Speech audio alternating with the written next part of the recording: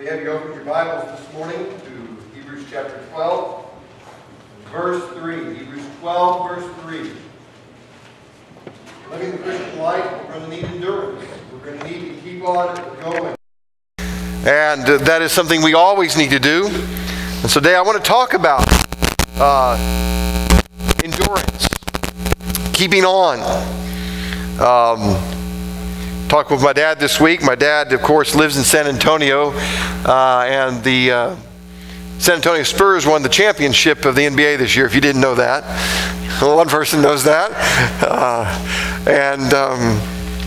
One of the things they said about the Spurs was their persistence. They were persistent. They kept doing the same things. They kept working their plan.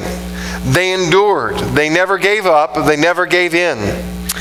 They endured. And that's what the author of Hebrews wants to tell us today, to endure. There are things that are going to go wrong in your life. There are things that are going to be problematic in your own life and heart. And there are things that are not going to go the way you planned them to. But I have to say to you today, and God would say to all of us today, that we can persevere. We can endure those things because He that is in us is greater than he that is in this world. So read with me, if you would, Hebrews chapter 12, verses 3 through verse 29.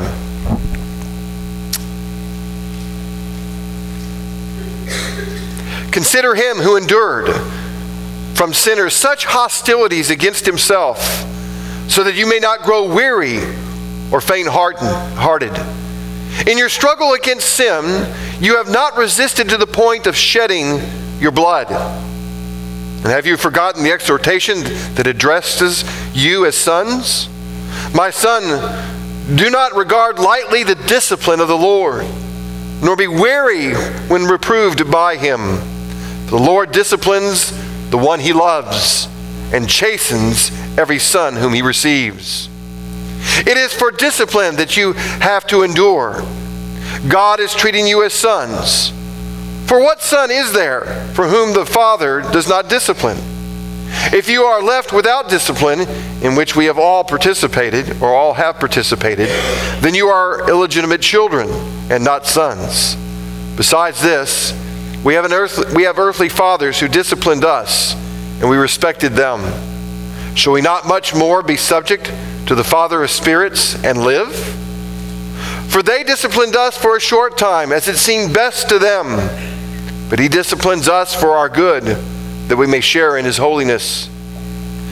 For the moment, all discipline seems painful rather than pleasant.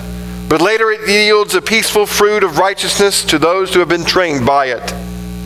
Therefore lift up your drooping hands and strengthen your weak knees, and make straight paths for your feet, so that what is lame may not be put out of joint, but rather be healed. Strive for peace with everyone, and for the holiness without which no one will see the Lord. See to it that no one fails to obtain the grace of God, that no root of bitterness springs up and causes trouble. See to it that no one fails to obtain the grace of God, that no root of bitterness springs up and causes trouble, and by it becomes defiled. That no one is sexually immoral or unholy like Esau, who sold his birthright for a single meal. For you know that afterwards, when he desired to inherit the blessing, he was rejected, for he found no chance to repent, though he sought it with tears. For you have not come to what may be touched, a blazing fire in darkness and gloom and a tempest, and a sound of a trumpet and a voice whose words made the hearers beg that no further messages be spoken to them. For they could not endure the order that was given. Even a beast touches the mountain, it shall be stoned. Indeed, so terrifying was the sight that Moses said, I tremble with fear. But you have come to Mount Zion, to the city of the living God, the heavenly Jerusalem, and to innumerable angels in festival gathering, and to the assembly of the firstborn who are enrolled in heaven, and to God, the judge of all, and to the spirits of the righteous made perfect, and to Jesus, the mediator of a new covenant, to the sprinkled blood that speaks of a better world than the blood of Abel. See that you do not refuse him who is speaking. For if they did not escape when they refused him who warned them on earth, much less will they escape if we reject him who warns from heaven. At that time his voice shook the earth, but now he has promised, "Yet once more I will shake not only the earth, but also the heavens." This phrase, "yet once more," indicates the removal of things that are shaken, that is, things that have been made, in order that the things that cannot be shaken may remain. Therefore, let us be grateful for receiving a kingdom that cannot be shaken, and thus let us offer to God acceptable worship with reverence and awe, for our God is a consuming fire. Heavenly Father, we ask today that we would understand the reality that we are not to lose heart, that we are to keep on going because of the great and powerful and mighty promises that you have given to us. Lord, help us in our weakness. As it says here, when our knees are weak, when our hands are drooping, when our paths are unsure, give us the confidence of your holy word, of your promises that will strengthen us for the day and trouble ahead. Father, we ask these things today, that when people look at our lives, they would see something that is not of this world. They would see the power of God manifested in our own lives. Father, do with us what you will. Make us the people you want us to be. We take our hands off our lives, our church, our jobs, our families, and say, Lord, they are yours. We're here to worship. In Jesus' name I pray. Amen. We're getting to the close of Hebrews. And he's going to give you some practical instruction today. He says, don't give up. Don't lose heart. Don't stop doing and living for the Lord. He says that in verse 3, which summarizes that whole passage. He says, consider him who endured from sinners such hostility against himself, so that you may not grow weary or faint-hearted. Consider him. Consider Jesus. Consider what he has done. Because the tendency in our life is to grow faint-hearted, is to slack off, to become weary, to become tired, isn't it? It happens to all of us. You know, we might think that, I'll never become faint-hearted. I'm on fire for the Lord. Every one of us can become faint-hearted. Every one of us can become tired and weary. We can become disinterested. We can become disinterested in our own walk with the Lord. Some of you may know who Bjorn Borg is. The Wimbledon has been going on for the last couple weeks. Bjorn was a tennis player who won Wimbledon. And he said this. He said, my greatest point is my persistence. I never give up in a match. However down I am, I fight until the last ball. My list of matches show that I have turned great many so-called irreversible defeats into victories. You see, this chapter says that Christian life is not a picnic, is it? It's bound to be rough. People who tell you the Christian life is a picnic haven't read the book of Hebrews. In fact, they haven't read the Bible. Because the Bible says that it's not a picnic. It is rough. And that's why he says and commands us to consider him who endured from sinners such hostility against himself, so that you may not grow weary or faint-hearted. You think you have it tough. It's hard living with your neighbors, isn't it? It's hard living with your boss, or maybe your mother-in-law or father-in-law. It's hard. But think of what the Lord had to put up in his earthly ministry. Think of the attitudes that were expressed towards him.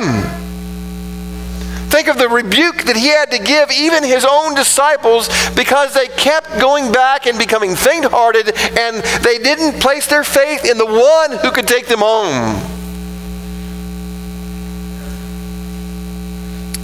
The Bible reminds us that the Christian life will be a life many times of persecution. The servant is not greater than his master. If the world persecuted him, he will persecute us. You see, that's what happens when people you love. When you identify with somebody and put your stock with somebody, you're identified with them. Husbands and wives know this. When the husband is down, the wife gets down, or vice versa. When there's something that happens to the wife, the husband feels persecuted as well, or vice versa. And that's what Jesus did. Fans of teams, and when we put our life in together with somebody else, we inevitably realize that we're not greater than the person we follow. There are three reasons why these heartbreaks and disappointments and difficulties come to us. I'm going to give you three reasons today. One is the discipline of love.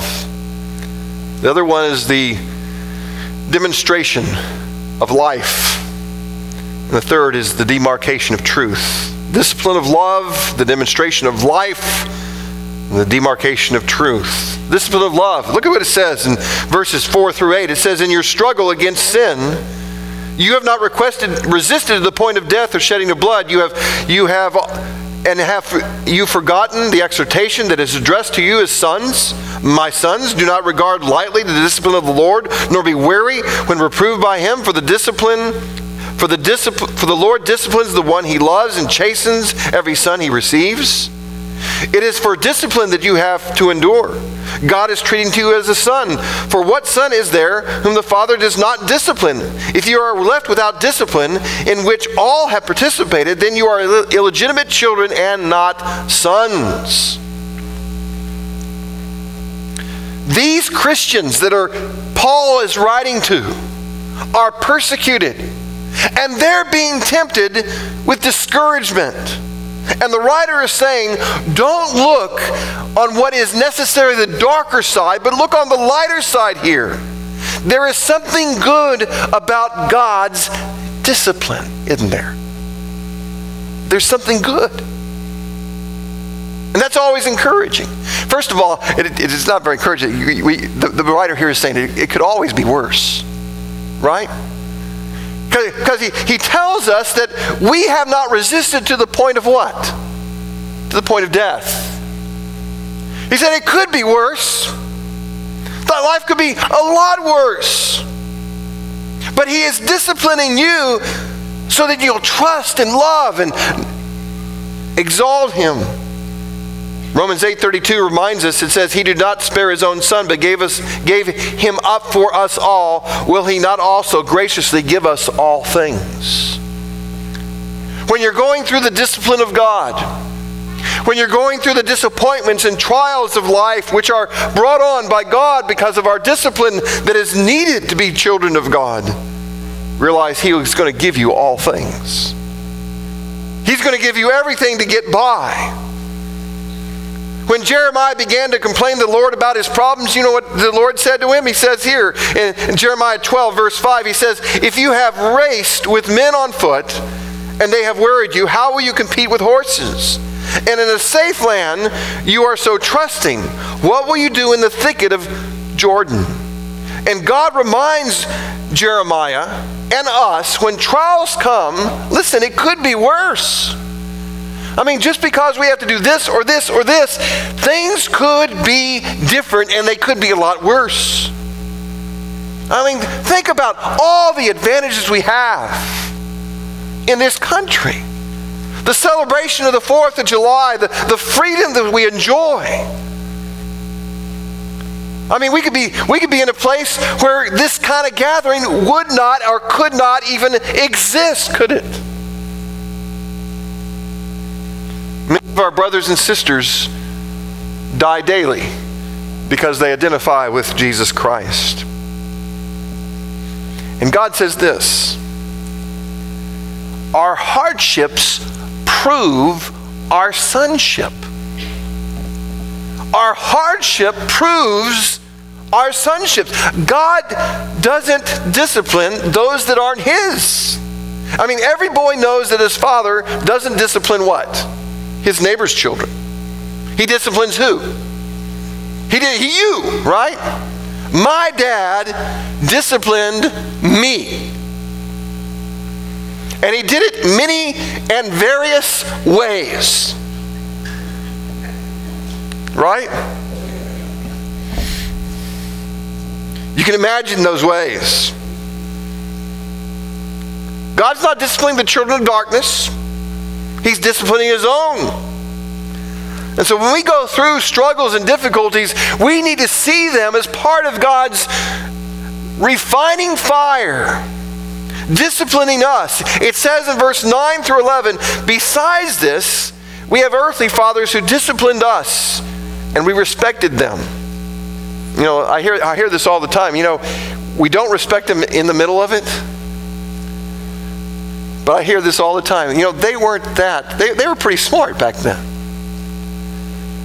You know, when you're going through the discipline, what do children do? Rebel? Cry? Oh, please, please, please, please, please, please, please, please, please, please, please. I'll never do it again. Right? But you, it says, for they disciplined us for a short time, it seemed best to them, but He, meaning God, disciplines us for our good, that we may share in His holiness. For the moment all discipline seems painful rather than pleasant, but later it yields a peaceful fruit of righteousness to those who have been trained by it. You know, parents discipline. Fathers, mothers discipline. Now, are fathers and mothers always right? No, they're not, are they? But you know what? God is. He's never wrong. On Wednesday night we were talking about things that God cannot do. God cannot be wrong. Right? God cannot sin. Right? God cannot be more glorious than He is now. Right? God cannot be tempted, nor can He tempt. He cannot be unloving. He cannot be unjealous. He cannot be, you can put anything there you want to about His character. He cannot forget. He knows all. And He cannot be weak. For He's the one that has all power. But He can't be wrong. God can never be wrong. And so God loves us. God loves us, and He sends us exactly what we need in this life. And I found that this is a great definition of what it means to be a Christian. A Christian is this. Listen. One who is completely fearless, continually cheerful, and constantly in trouble. Did you hear that? One who's completely fearless, constantly cheerful, and constantly in trouble. Now, God's not expecting you when you go through difficult times to paint a smile on your face and just grin and bear it, is He? He's not asking you to say, hallelujah, it hurts.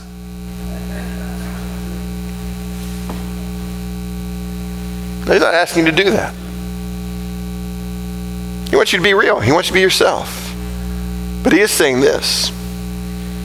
You should say, hallelujah, it helps. it helps. He says the discipline of the Lord, when we have been trained by it in verse 11, it yields a peaceful fruit of righteousness to those who what? Have been trained by it.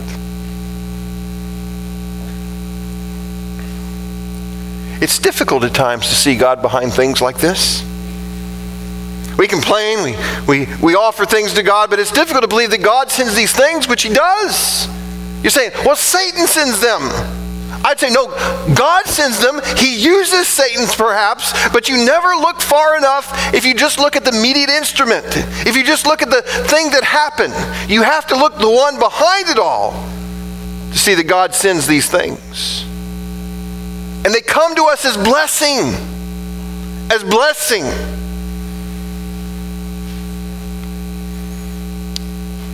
I read an article, and I just want to share this with you. The article said this about the times that we have our difficulty. The article says, things are becoming a little rough and you want to quit. The pressure is too great. You say, no one appreciates your effort to spread the gospel. The government is closing down your missionary bookstore at your hospital. Some religious bigot is inciting people to break up your meetings. People in the office are complaining about your Christian witness. They say your halo fits too tight.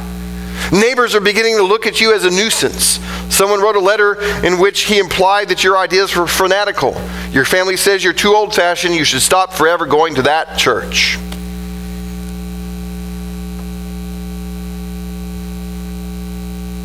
God's promised in His children there's a discipline. And if you receive the discipline of the Lord, you can say hallelujah because it's helping you. It's helping me. It's helping us. In Isaiah 54 verses 7 and 8, God never promised His children that dark days wouldn't come. He promised that fulfillment would follow. In other words, when we go through difficult times, God's promises say that we will be overcomers of that difficulty because He will strengthen us, He will guide us, He will be the one that supplies all the resources that we need for this life. God's plan is good.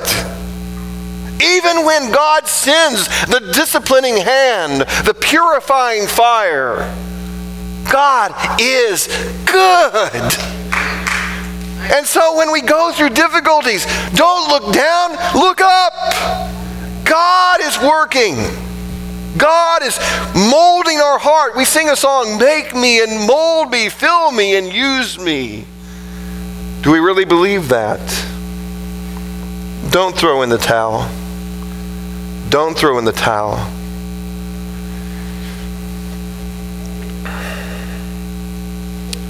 It says here that we shouldn't have weak knees. The Bible says in Isaiah chapter 59, when the enemies shall come in like a flood, the Spirit of the Lord shall lift up a standard against him. You know, the battle in our life is not our battle. It's the Lord's. Even at the time when we are being disciplined, He is training and teaching us that the battle we fight, the difficulties we fight in spreading the gospel, in living the life that we are to live, is the Lord's, not ours. God is working. God is living. God is doing amazing things in lives of people. And He does that through discipline. The discipline of love. He also does it in the demonstration of life. Look, it says, therefore, lift up your drooping hands and strengthen your weak knees and make straight the paths for your feet so that what is lame may not be put out of joint, rather it may be healed. Strive for peace with everyone, without which... and for the holiness without which no one will see the Lord. Verse 15. See to it that it is not, that no one fails to obtain the grace of God, that no root of bitterness springs up and causes trouble, and by it may become defiled, that no one is sexually immoral and unholy like Esau, who sold his birthright for a single meal. For you know that afterwards, when he desired to inherit a blessing, he was rejected, for he found no chance to repent, though he sought it with tears. There's a demonstration of living here. Not only a discipline of love, but there's a demonstration of how we live. And the first thing he says to us is that, listen, there's a correction. Lift up your drooping hands.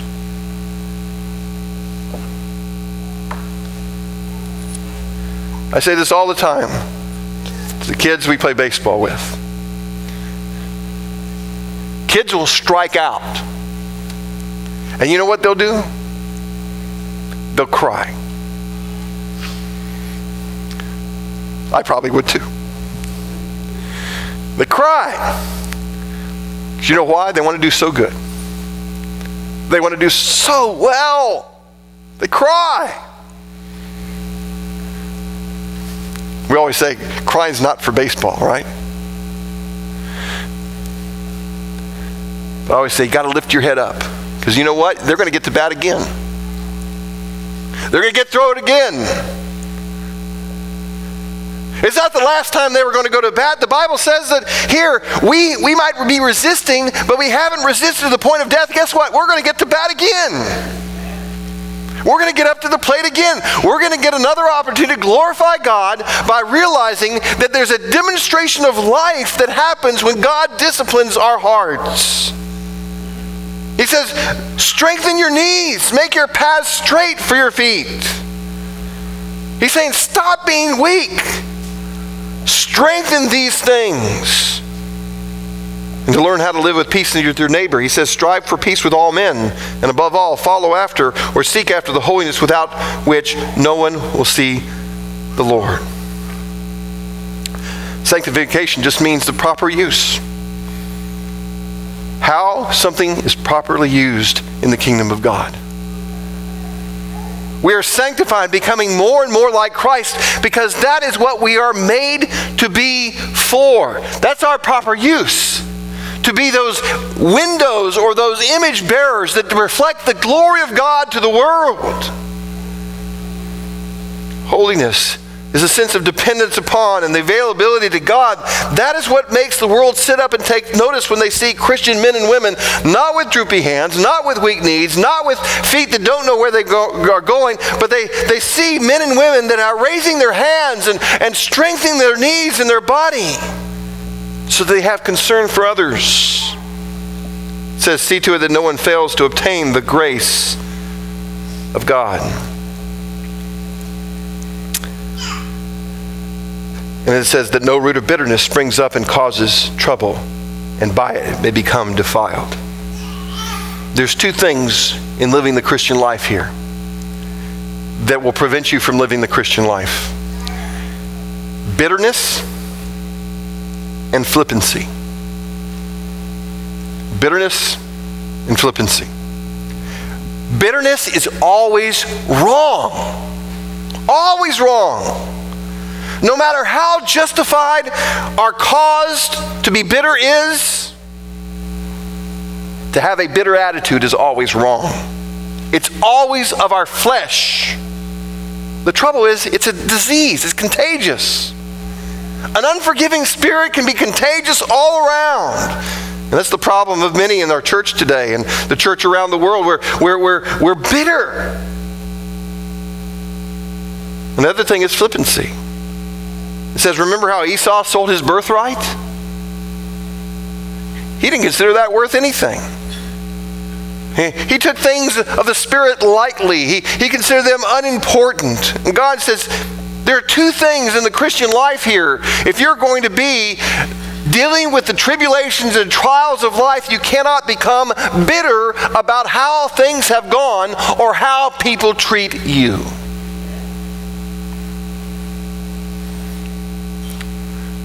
Forgiveness is such a big thing in the Christian life. If God has forgiven, we've offended God much more than we've offended each other, right? And if God forgives us, let me ask you, are you better than God? And if God says that when we forgive, how many times we forgive? He says what, 70 times 7? He's saying if you hold that bitterness in your heart, guess what? You're going to, when you hold bitterness against people and unforgiveness against people, when the discipline of God comes, you're going to be grumpy. And we don't want grumpy people, do we? Do you like to be around grumpy people? Husbands, do your wife ever tell you you have the grumps? Wives, do your husband ever tell you you have the grumps? We just have to realize, and we can't forgive if we consider the things of the Spirit unimportant. Esau considered them unimportant. He didn't care about them. He despised his birthright. He said, I don't have time for those things. I don't have time for studying the Scripture. I don't have time for walking with God. If you don't have time for God, if you don't have time for walking in the Scriptures, and if you don't have time, let me just say this, for evangelism, you have too much going on that's not of God. Esau had a hard heart. And he desired, all of a sudden he desired to have the blessing, but it was rejected because it says there, he found no chance to repent, though he sought it with tears. Bitterness and flippancy. If you're going to live the Christian life, if you're going to receive the discipline of God, God wants to work in the importance of your relationship with Him and the importance of forgiving. I mean, Esau couldn't get back his birthright. His father could not change his mind. And if we're going to have concern for other people, we're going to live a life of concern for other people and accept the discipline of God. Look what it says. It says, for you have not come to what may be touched, in verse 18, a blazing fire and darkness and gloom and tempest, and a sound of a trumpet and a voice whose words made hearers beg that no further message be spoken. In other words, in the Old Testament, when God commanded something and gave His law, eventually people said, no more, no more, it's too hard.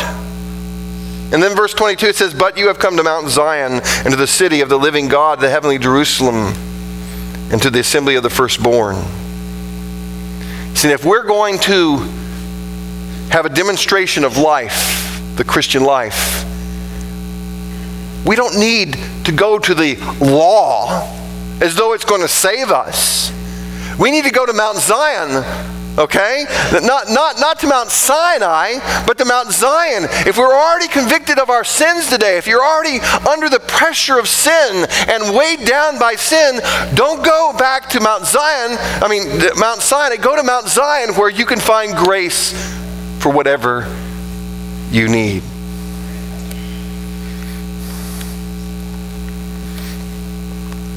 Just real quick, it talks about Abel's blood, and Abel was killed because of vengeance. Jesus was killed because of vindication. God vindicated His justice by killing Jesus.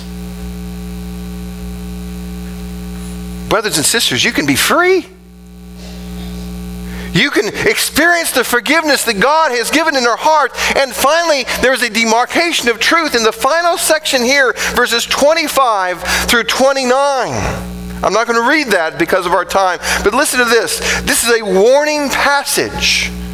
A warning passage that God is shaking things. God is shaking things up. In his letter to Timothy, he said, perilous times will come when men will be lovers of self and hateful. And he goes through a long list. God is shaking things up.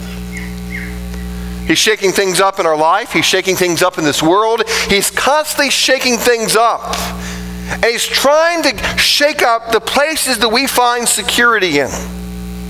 Whether they be in numbers, large numbers. We can think if we have a big enough place, we can have security. Or the power of an organization. You know, sometimes we think that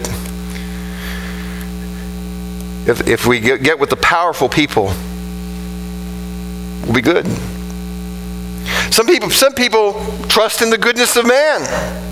But we see violence increasing, and we understand from the Bible that men are not good. And some people trust in the omnipotence of money. I feel like sometimes we pray, not our Father who's in heaven, but our Father who art in Washington. We think there is wisdom in science. We think all these things. But I want you to look at the last verse. Our God is a consuming fire. What does fire do? It destroys, doesn't it? Or it purifies, right? One of two things. It destroys or it purifies. I want you to get this. Fire will destroy what it cannot purify, but it purifies what it cannot destroy. Fire will destroy what it cannot purify, but it will purify what it cannot destroy. Hold on. Our God is a consuming fire. And what God is doing, He's destroying in our life all the thoughts and patterns of living that are offensive to Him. And He's purifying in our hearts all that is good and right. And you may be thinking, I don't want to go through this. I don't like this. You don't have to say hallelujah. It hurts. But you have to say hallelujah. It helps. God is helping you today. God is doing it today. He's purifying our lives. And so what I don't want to do is when God is disciplining us to say no to God. If you're going to say no to God when He's disciplining you, you will probably say no to God. Well, you will say no to God when things are okay. We grow. When do we grow more? When we have easy street, or when we have to rely on someone other than ourselves? Let me tell you today, I implore you. I'm not going to beg you. Well, maybe I should. I implore you, every day of your life, when you wake up in the morning, it is a great day no matter what comes. You know why? Because God is there. Amen. You have a chance to know the living, powerful, omnipotent, omniscient, everlasting, just God of this universe. And that's what you were created for. And that brings you happiness. That should get the excitement stirring in your bones. And so whatever may come, whatever discipline may come, you can say, it's helping, it's helping. Because God's fire will rid all the junk and purify what is gold. Heavenly Father, I pray today